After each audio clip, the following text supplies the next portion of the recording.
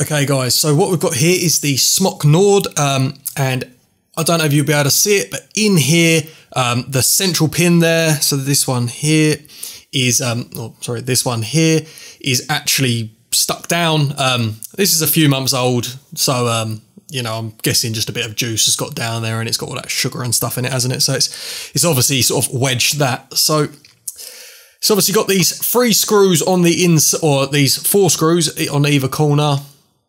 But by the looks of it, they're not actually going to let us remove anything until we've got either this front plate off or this back plate off. I don't know what way round it needs to be removed. I couldn't really find any videos online, so I'm going to try butchering it with this little screwdriver here. I've really got no better tools available to do this. I'm in the office, so I'm not in a workshop or anything like that. I'm literally just in an office. I've just been designing some flyers. So yeah, so I'm going to go ahead and start trying to remove some of this stuff. And to be honest, these things are worth about 25 quid, so I'm not too worried about doing a bit of damage to it.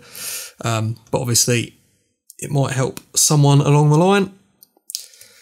See, what I'm going to do is I'm going to grab a little narrow piece first. I would like to have spread the pressure a bit more, but I think just the smaller the better on this.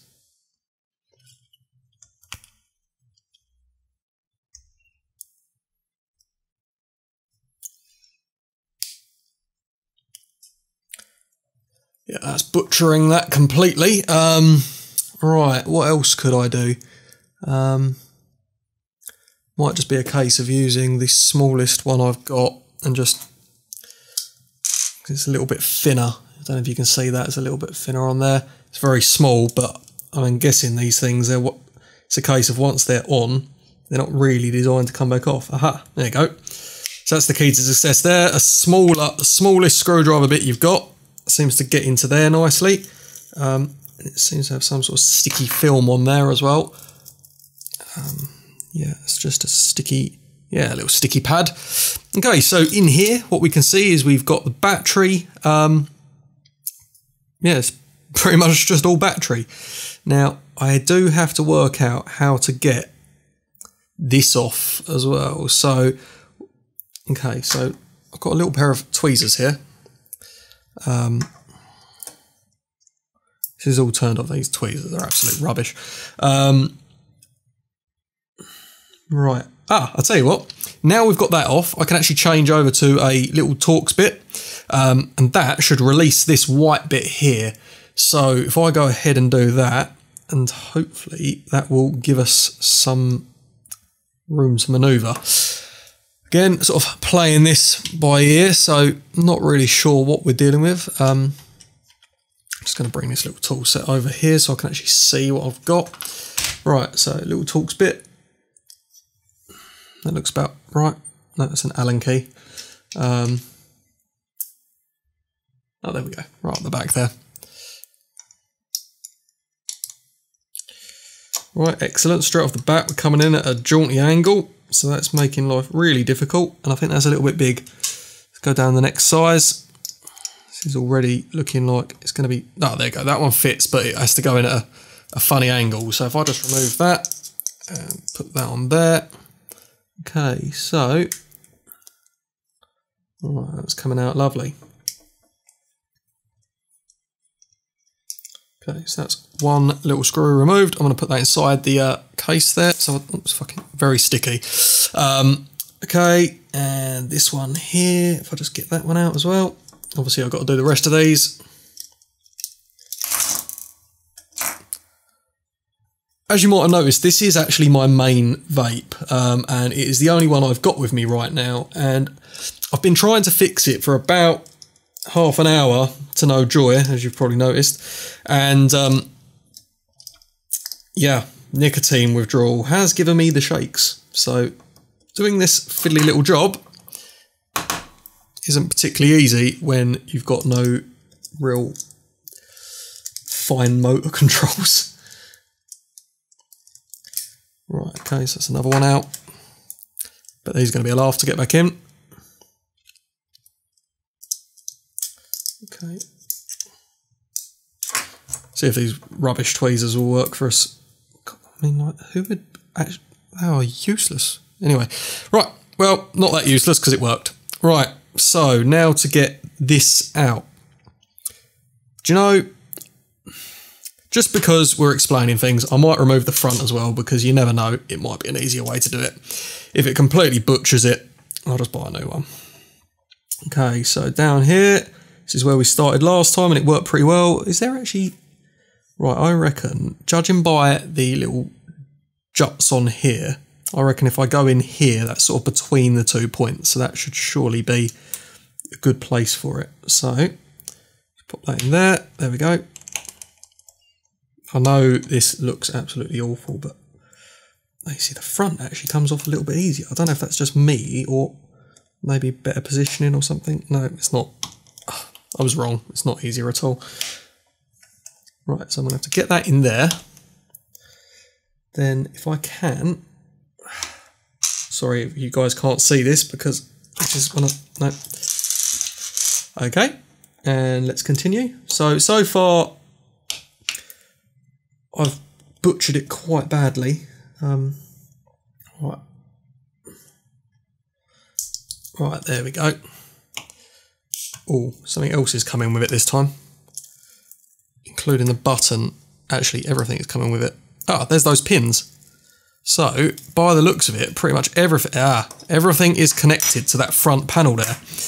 Except this, which just goes down into the bottom. And we'll just quickly remove that. It's for probably never going to get that back in the same way ever again.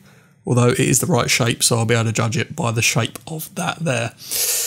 Okay, so if we just pop the button out. Okay. Right, so there's the button. Can this come off as well? Yeah, it's all just stuck on with sticky tape. Yeah, that's got quite a lot of liquid in it actually. I suspect if mine's got a lot of liquid in it, everyone else's probably will have too, so it's probably a good time for a little wipe down. It's not too bad, it's just you can just feel it. It's like not like it's swimming, but right, so this is the switch, and as I can see the central pin in the middle there, I don't know if you can see it, but it's just in there, just above the button. We can see that that's jammed. Now this little bit of rubber is, I'm betting, where we're going to find, there we go. Okay, so it's got this little press switch.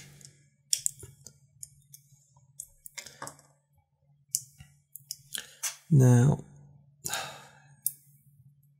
see that has actually got a little bit of kind of damage around it.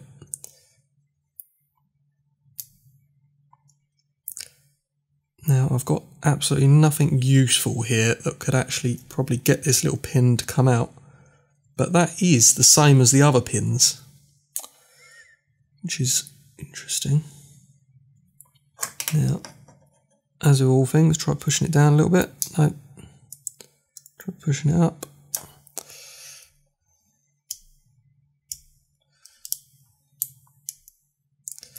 I'm just going to check that they are all meant to sit. I've actually got another one. No, I've not got it with me.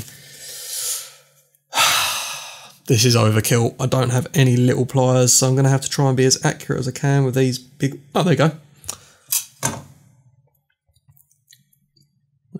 What was I worried about? So, if I just... That looks like it's sat down there for ages, but it's got this just this brown... Or it's not brown, it's black, like, layer around it. Now, professional guy I am, I do have a wet wipe. Which is obviously not the perfect thing for doing this, but should do the trick. Oh, it's going back down again. See, the spring's gone in it. That's the problem. Spring's gone. I think, again, it's not a long-term solution, but as a way of making this so I can actually pull it back out again if I need it, I probably need to use a little snipe-nosed pair of pliers or something, but as much as it does protect it from the liquid, this little rubber thing prevents me actually getting to it. Although, yeah, I think it does. Yeah. So with that little spring gone in there, how does this white thing disconnect? I'm suspecting this little white bit here is actually glued on pretty well.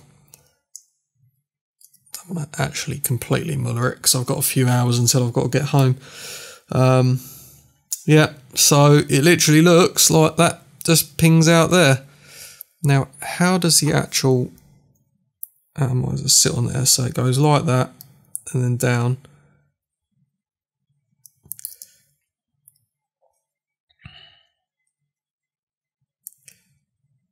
Yeah, sits like that. Can you say that? So realistically, you would have to push that down so hard. And how does that fit into there? It sits kind of flush, and this sits kind of flush too. So without that rubber bit in there, let's just see. Like this is probably a bad idea, but let's just see. Does this actually fire it?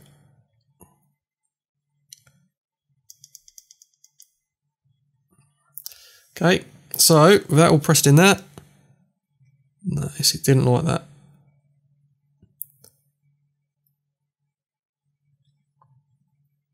Yeah, it's not making contact even with that all the way down there. I don't think that will.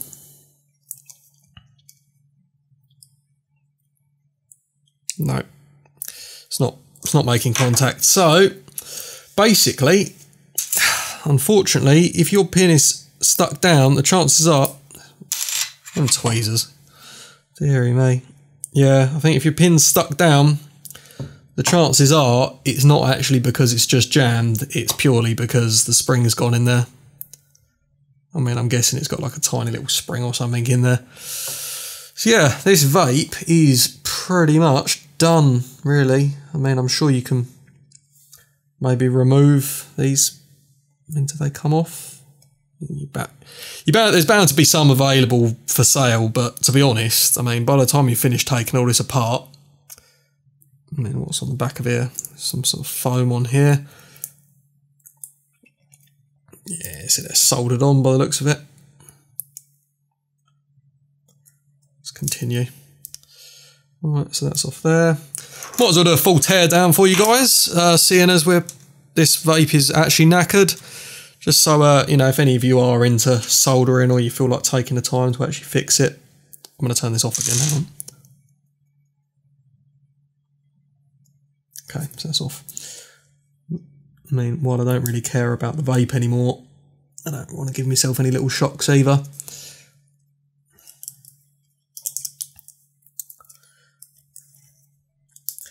Okay. This is where it's just going to literally, I mean, if you try and get this off, it's probably just going to absolutely knacker it, I think.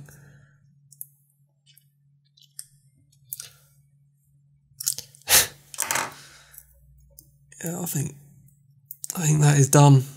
That is done, to be honest with you. So that is what the Smok Nord looks like inside. Here's your components.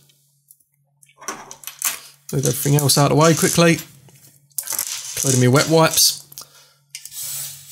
Okay, so we've got our battery, the little charging port, two little wires that go up to the main circuit. The main circuit's here, which as you can see, it's just a fairly simple little circuit, and then to the top of that circuit is mounted 3 pins, all spring loaded, including the middle one if it was working. As you can see, pull that out there.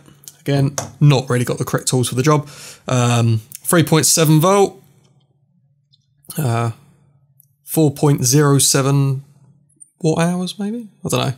I'm not an electrician. I'm an electrical engineer even. And then you've got this little rubber plate which sits on top of here, which I'm guessing just sort of kind of semi-waterproofs it. And as you can see, I don't know if you can see that, but you've got those 2 pins sticking out there.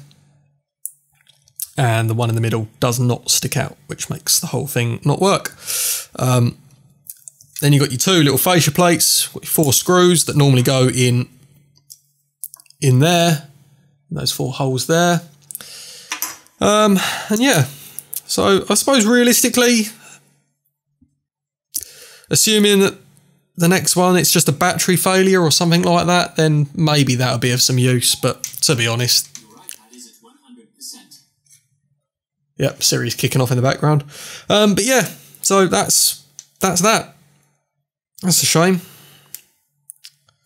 Now, how do I get it to work? So, if you feel like continuing to watch, please do. What I'm going to do is I'm going to go ahead and pull on this so hard, kind of jams it up.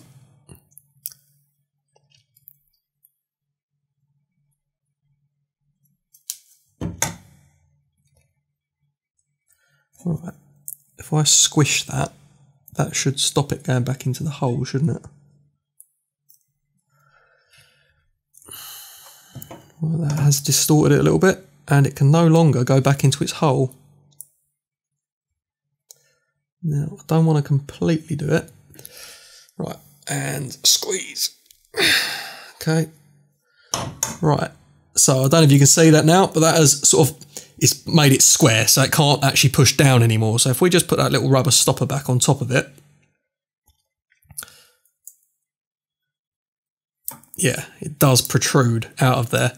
And is it enough? Yeah, I reckon if we roger that down enough, that should that should stay on there. Now, what I might do is just try and pull that up a little bit more and just try and get as much of that on there as possible, so it's not going to be able to go back down on its own without some pretty serious force on it. Okay, right, that's pretty nicely stuck up now, so that's not going back down in a hurry.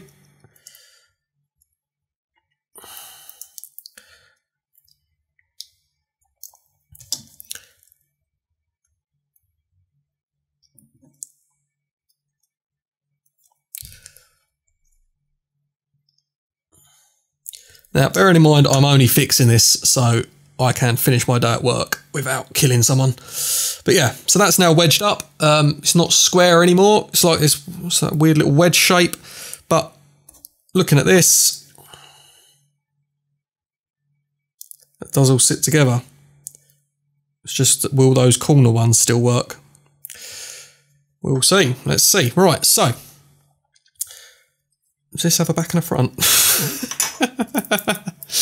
Probably should have looked at that before, but so that needs to go right. Let's just stick this back on here to protect that. Yeah, proper professional job now. All I want to do is have a bit of my vape now. So right, and that goes on there like that. So we just poke that through there. Try not to pull on these wires too hard because that will properly ruin the whole arrangement.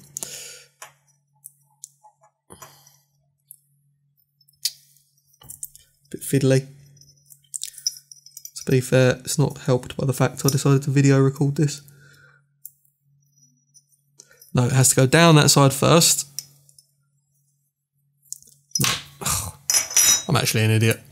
It's actually much simpler than that.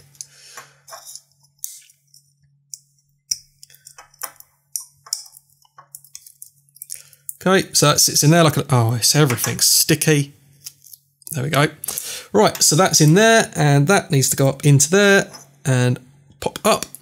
Okay, so everything's sat in there now. Now what I need to do is get these little screws back in. Oh, made a bad move, making everything sticky.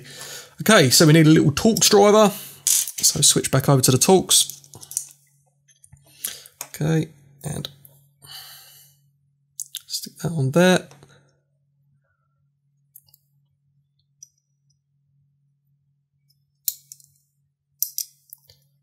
Let's just push that back down, but if I just nip that, there we go. Right, won't do it up tight just yet.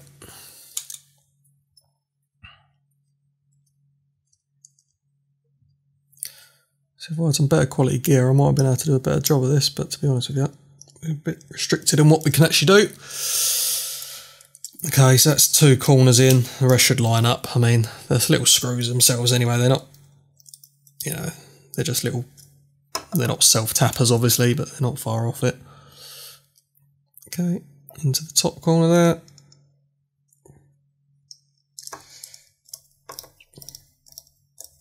I mean, this one has definitely just self-tapped, but oh well. And then we've got this one.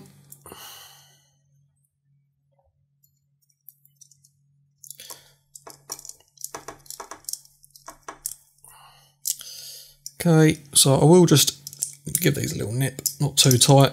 It hasn't got to be perfect, has it? There we go. And that one. And one more. That one. There we go. Right, so I suppose what we can do is slot that in there. Well, this is all... Yeah, see, that's not sitting down anymore, but that probably isn't a bad thing. And then 1, 2, 3, 4, 5. There we go, it's on. Can you hear that?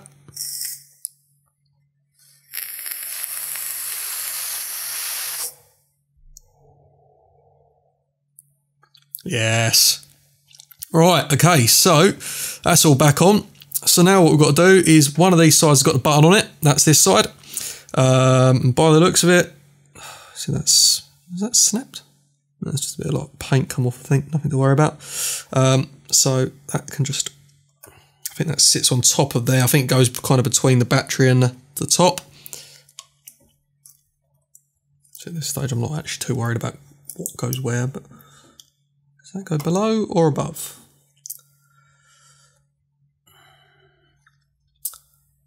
I'm thinking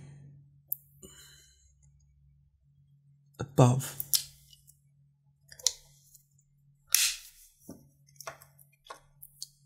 Okay, that's clipped in there.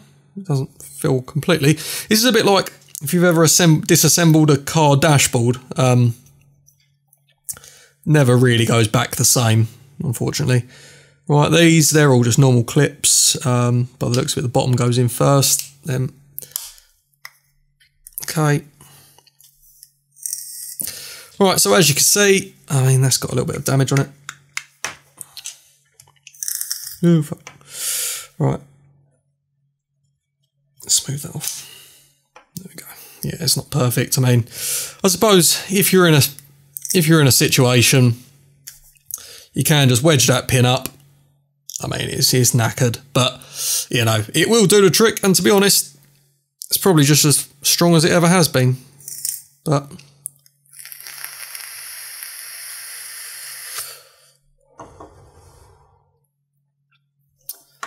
and that is fixing the Smok Nord. Hope you enjoyed the video, guys, and I hope it helps someone in the future. I mean, obviously we've done damage to the case here, which I think, you know, maybe if I had the right tools and a bit of time, would have been able to do a better job of that. But it does the trick, and yeah, I can now enjoy the rest of my day at the office and survive it without killing someone. Thanks for watching, guys, and I'll speak to you maybe soon. You never know, I might rip something else apart. Cheers, guys. Bye-bye.